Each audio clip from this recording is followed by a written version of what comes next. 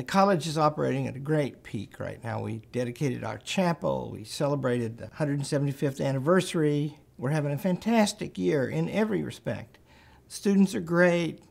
It's an amazingly happy campus. And we reach more people than ever.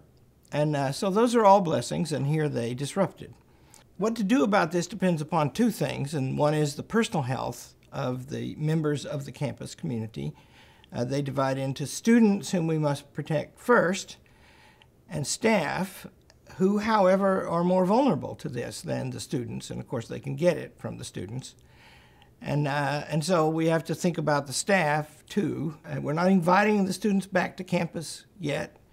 We're very reluctant to make that decision, and that's because what we do here is valuable. I mean, it's beautiful to me. It's what sustains me in my career for a long time now. And to all of us here.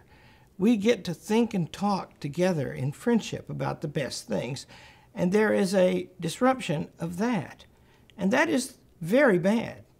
And don't mistake that it's not very bad, and that's why I promise you, the minute it's safe, we're going to go back to that. I'll just close with the story about how inspiring it is. There are these roughly 50 kids. There are about 100 kids, 150 maybe, about 150, I think, kids on campus.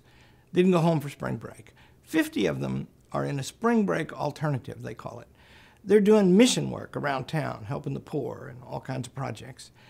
They're sleeping on the floor of the First Methodist Church, and they're eating spaghetti that they cook themselves at night. Kids, you know. So I called them all in, and we talked for an hour and a half about all this. And I told them what I know about it, and I asked questions. And I let them answer. I asked them questions. They asked me questions. They proposed plans. They said, Dr. Arnn, we have to get the students back here as fast as we can. This is what we do. And we never get another chance to do this. And we can take care of each other. I mean, it was a clamor. It was wonderful. I mean, it made me cry. Now, we didn't do what they said, right? And we feel small because of it. We did the right thing, but we didn't do the noblest thing. And doesn't it matter so much that the students here know what the noblest thing is and wish to serve it, even at risk to themselves?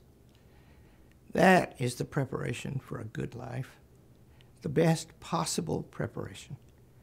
And we get that here. It is such a blessing. I promise you, we're going to fight to preserve it and to keep your kids safe.